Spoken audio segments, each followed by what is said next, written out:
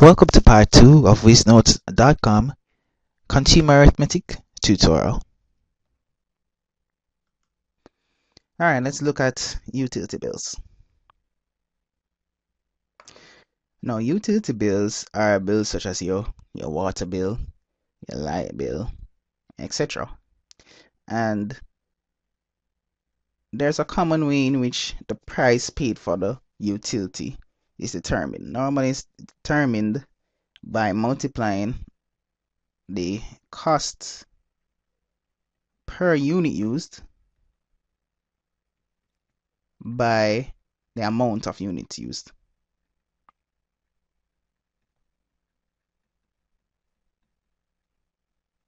That's how they determine the amount that you pay.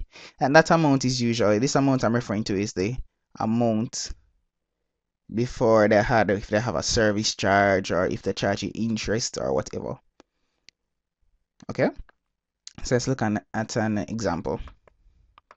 The example says, if the rate per liter of water used is $20 and a consumer uses 300 liters for the month of February 2011, what is the total amount due if a service charge of 500 is also charged? Okay, so they're asking us to find the amount due. So the cost of water used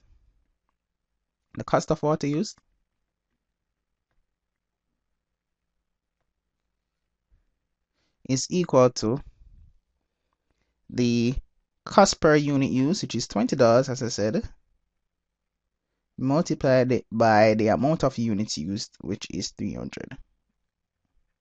And that is equal to 20 times 300. That is equal to 6,000. Okay, but they're telling us that they also have a service charge.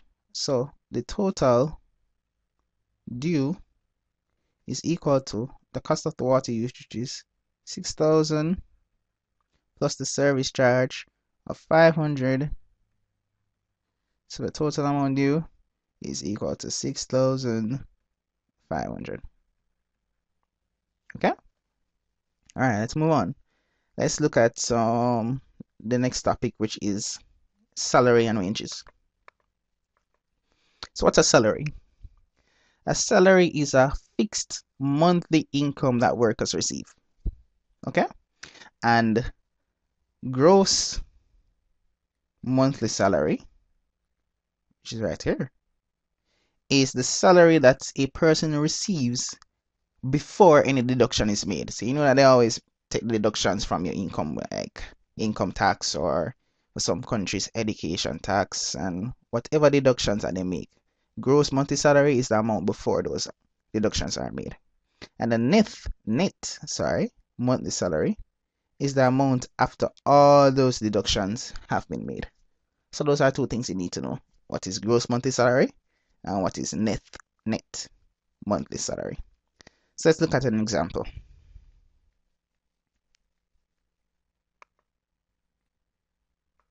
The example says, a pharmacist earns 78,000 annually.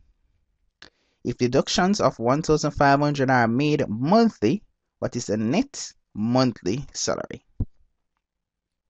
So we know that he makes $78,000 annually, and they make deductions of 1,500 a month. So let's determine how much those monthly deductions sum to per year. To find that out, we'd have to multiply the 1,500, which is the monthly deduction, by 12 to see how much that sums to per year. And that gives us 18,000 dollars. Right? So to determine the net payment or the net annual salary, we subtract that 18,000 from the gross annual salary amount, which is the 78,000. So the net annual salary is equal to the $78,000 minus the 18,000 that him pay in deductions for the entire year, and that equals to 60,000, right? Now they ask us to find what is the net monthly salary, and the net monthly salary is equal to the net annual salary, which is $60,000 divided by 12, and that is equal to $5,000. So $5,000 is the net monthly salary. Okay, so let's look at wages. Now the difference between wage and salary is that a wage is a fixed hourly rate. So to determine the wage that an employee receives, we know the fixed hourly rate and then we multiply that by the hours worked. And that is shown in this equation right here. Okay, so the basic wage is equal to the hourly rate times the amount of hours worked. So let's look at an example. A factory line operator works 40 hours per week at a rate of $15. What is the basic wage earned per fortnight? So let's look at A first. Part A says the basic wage earned per fortnight. Now we can determine the weekly wage. And that weekly wage is equal to $15, which is the hourly rate, times the amount of hours worked per week, which is 40, and that is equal to $600, right? So the fortnight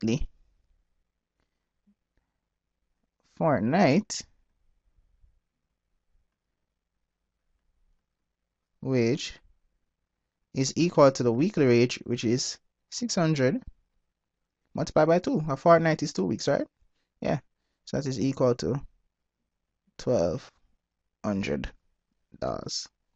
Okay, so let's look at part 2. Part B says if the worker worked 5 hours overtime at a time and a half, calculate the overtime wage earned. No, this is part B. So the worker works overtime, and they said the overtime is paid at a time and a half. A time and a half, which is the same as 1.5, right? 1.5, same as 1.5. What does this time and a half mean? The time and a half here means that the employee is not paid $15 for the overtime hours worked. No, he's not paid this. He's paid 150%. That's what the 1.1.5 mean here. 150% of the normal hourly rate. But that 150% can be determined by just simply multiplying the 15 by 1.5. That's why they tell us it like that. So a time and a half, you multiply this. So we multiply the usual hourly rate, which is 15 by 1.5, and this gives us the new hourly rate. And 15 times 1.5 is equal to $22.5. So to find the amount that he earned for his overtime, would multiply this 22.5, which is the overtime rate, $22.5, by the amount of hours worked, which is 5, and that is equal to 112.5 dollars. And that is the solution. That's the answer. Okay, so thank you for watching this installment of Wizznotes video tutorials, and do join us again.